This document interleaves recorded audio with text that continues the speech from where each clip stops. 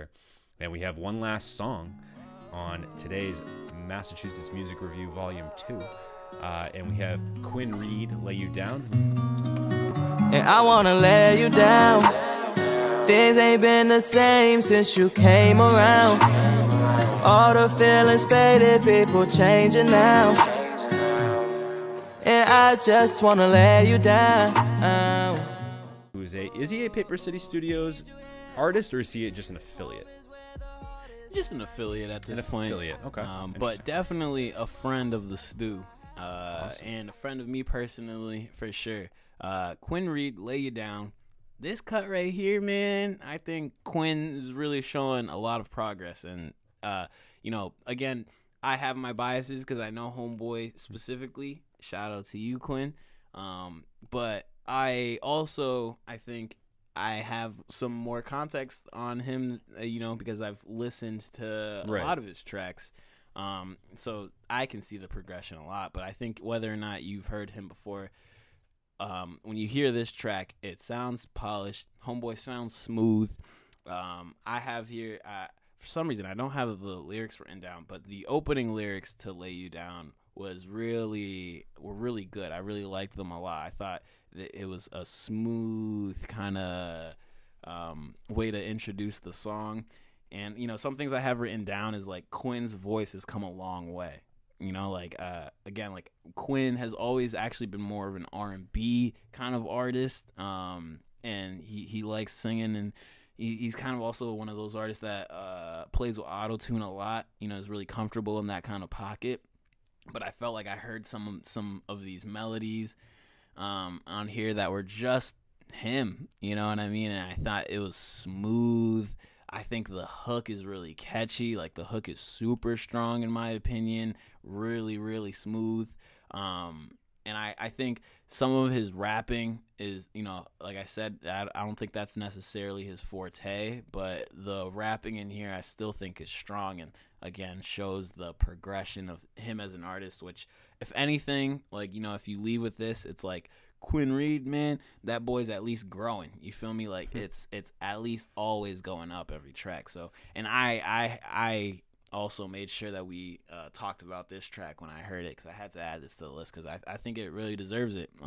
Homeboy also rides the beat throughout the track, like, whether it's him rapping and busting it down for a little bit or him singing, like, he just sounds like he's always in a pocket. You know what I mean? And that's what I think is really smooth about the whole thing. I like the hook even better when he has some dubs under it. Like, in the second half, he puts a couple doubles under it that I think make it really full, that I almost would have wanted the whole time, but I think it also lets the track kind of progress throughout the whole thing, you know what I mean? So I'm not mad at that. But either way, man, I was just I almost I don't have much to say, because, like, it was a very solid track throughout. I think some of the lyrics themselves were impressive, but it wasn't necessarily about all the lyrics. It was like, this is where it's like, you can tell he's also has that R&B background to me, because it was just more about this vocal delivery and these melodies that were just smooth, man, real smooth. Yeah, I actually, that's one of the first words I wrote down too, was just smooth and catchy vibe, and that's how I felt really about it. So I like this song. I have a few drawbacks from it and a couple of different things. Actually, completely opposite as you. So I actually did not care much for his singing as much as I did for his rapping. I actually thought his rapping was a little stronger than his singing. I thought the singing was I thought the singing at times was a little pitchy, almost too high. I can understand for me, yeah, just not something that I really resonated with as much. I definitely preferred his rapping. So it's interesting now knowing the background, because I was not aware of a lot of his background. This is actually the first song of his I've ever heard. It's definitely solid. It's not my favorite in the listing, I will say that. I definitely don't enjoy it as much as some of the other ones that we've talked about tonight. But it's a solid song. The acoustic guitar chords are really great. I like that aspect of it. It kind of gives it a like a sad boy melodic sort of. So I can kind of see where he's going with that a little bit. Kwynn, sad boy is your bag. You know that. So if that's his bag, Sad boy is definitely his bag. if that's his bag, then that's great. And the other thing that I really like about it, and a good way to get me really interested in a song, is the high pitched vocal sample that he uses. I think that was a really great touch as well. So there's definitely a lot of elements to the song I really enjoy. It just, at the end of the day, though, it doesn't stand out. It's not as punchy as some of the other songs that I've heard, and even with this genre, it's not quite as punchy to me. If it came on again, I would definitely enjoy it. I wouldn't skip it. It's just not a song I'm gonna seek out and go listen to all the time. I think it's a little bit run of the mill, but that does not take away from like his talent as an artist. Like I think I certainly like the rapping on it for sure, more than the singing, which is again is interesting that we kind of differ on that. That a little is bit, really interesting. Did you have any? Not to put you on the spot, but do you have any bars for that you liked? Nothing off the top of my head that I really like stuck out to me. I just certainly. Overall, I just liked the vibe of it, more or less. It was an energy shift when he started rapping, for sure. Definitely.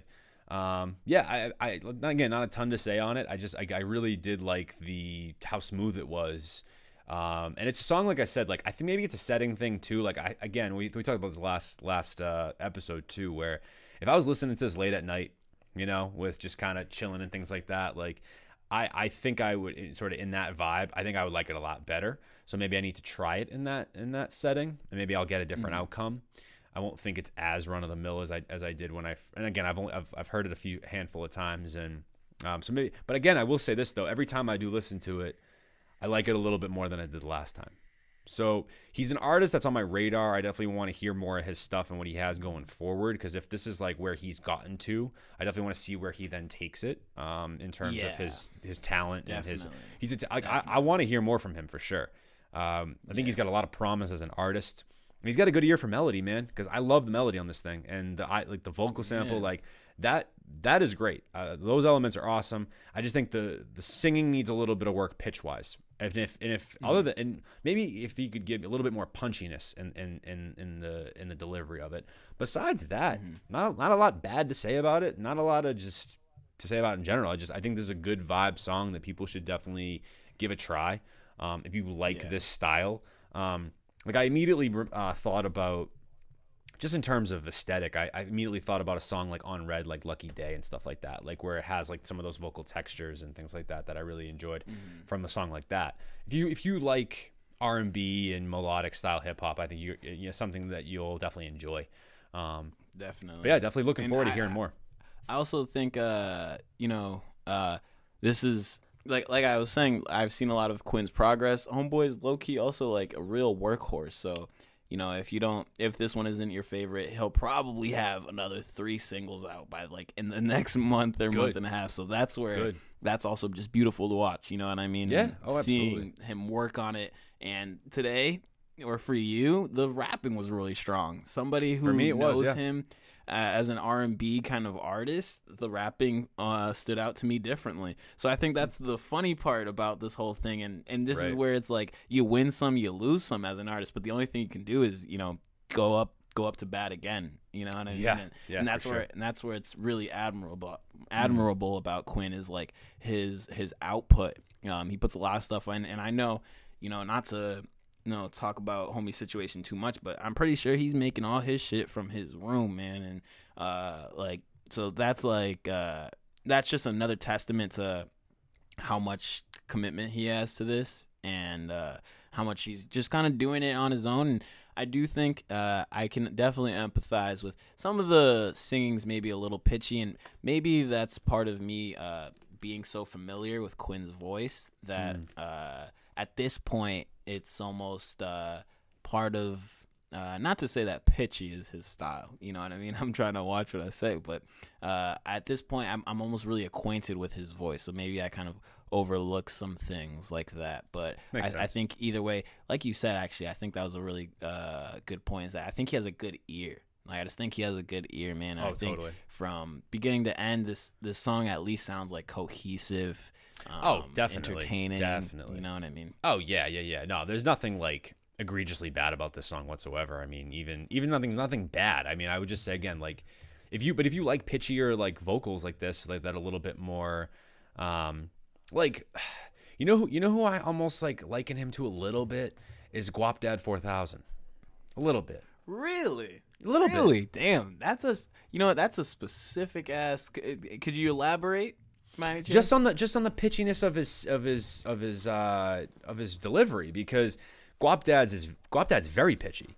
And Yeah. but he's very popular. People really like that. You know what I mean? They like the off kilter sort of almost like, you know, opposite. Even Future has songs like that where you can like, he tries a note and you're like, dude, what the heck was that? But somehow like he makes it work. You know what I mean? Like, so I feel that. Yeah, exactly. So Guap Dad yeah. 4000. And the only reason why I said Guap Dad is because of the sort of I don't know, just again, like I keep using the word pitch, but their vocal pitches were a little bit similar in that sense. Like, not to say that he's biting Guap Dad by any stretch, or that he sounds like him, or he's trying to sound like him. Definitely not. It was just something that had kind of dawned on me just now, actually, believe it or not, because I think I was listening to Guap Dad's last project not super long ago, like maybe a couple days ago, and I was thinking about that with Guap Dad, where I was just like, you know, some of the songs miss for me for sure. It's so, you know what? Maybe it's just that style, because some of Guap Dad's songs hit for me and some kind of miss. It just depends.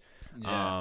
And well, I think that's a good kind of example of when, you know, sometimes like these artists don't always need to technically be the best artist. No, you know what I no. mean? Sometimes it's a feeling and a personality kind of thing that makes it resonate, and which is what I think Quinn's built up, because Kwynn definitely has a solid following around here in Western Mass. So yeah, and like I've said, I feel like I've almost become acquainted with his voice to the point where like some of those things maybe I brush off just because of how familiar I am, or whether it's like I like the idea of the song, the concept of the song is solid, which I think is the case with this track. But yeah, I still think Kwynn has some room for improvement, but the best part is that he's, I think, aware of that and committed to just putting more stuff out.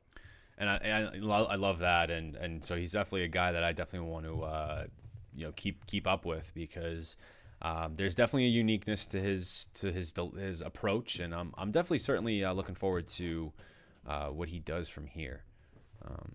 Yeah, certainly looking forward to what he does from here, man. So a great recommendation from you, and big shout out to Kwynn Reid.